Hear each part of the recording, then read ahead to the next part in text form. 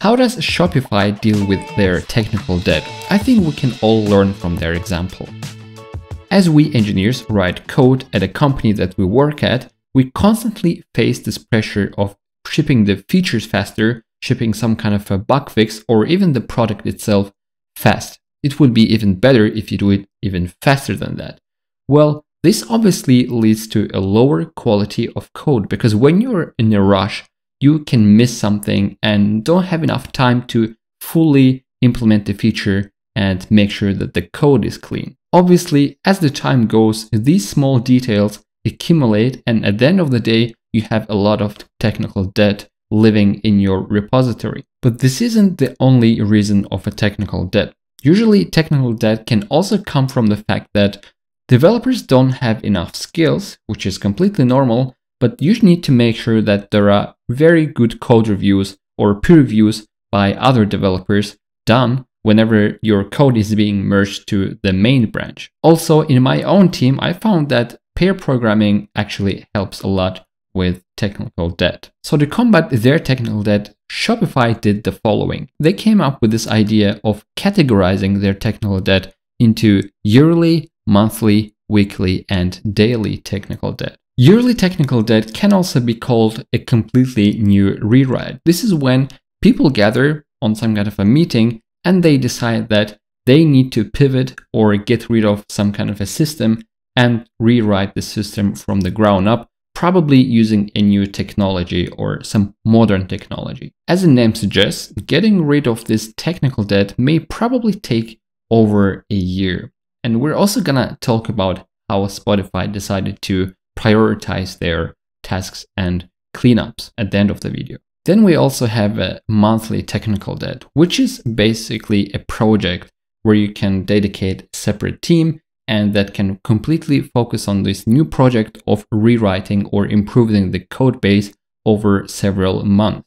This one can already be added to our sprint or the backlog, and somebody can create a ticket, put it there so that developers or a developer tackles this during the sprint. And last but not least, daily debt, which can also be called tidying, which means you deal with the technical debt as you write the code. For example, by using test-driven development, which is definitely going to make your code much cleaner. Or as I already said, pair programming, where your peer is watching over your code and suggesting cleanups where you might need this. So we understood that we have 4 categories of technical debt that can be done by one person or a group of people or a team over some time.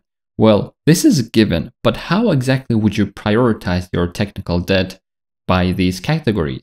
Well, Shopify claims that they are using the rule called 25% rule, which means we're going to be spending 10% of our time on daily debt.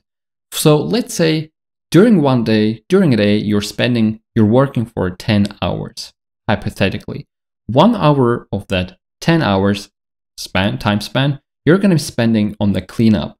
Let's say before you push your changes to the repository, to the remote repository, you simply clean up your code and then push it. This is going to be considered a daily technical debt, or getting rid of it rather. Then they also spend 10% of their time on the weekly technical debt, meaning they carry some kind of a task from one sprint to another where they can clearly see who is working with this technical debt over the sprint. And obviously, if you're using a Kanban board or some kind of another board, you can clearly track which tasks are being worked on, and you can limit the amount of cleanup tasks or technical debt related tasks to 10%.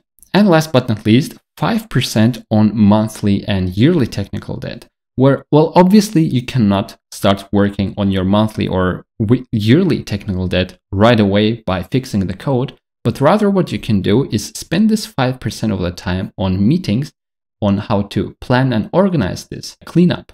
And then after people gather, discuss how they're going to split the tasks and so on, these monthly and yearly technical debts are being torn down and split into weekly and daily technical debts. And at the end, in total, we will have 25%. If you liked this video, as always, smash like. Otherwise, I'm gonna see you in the next one. Hope you liked it.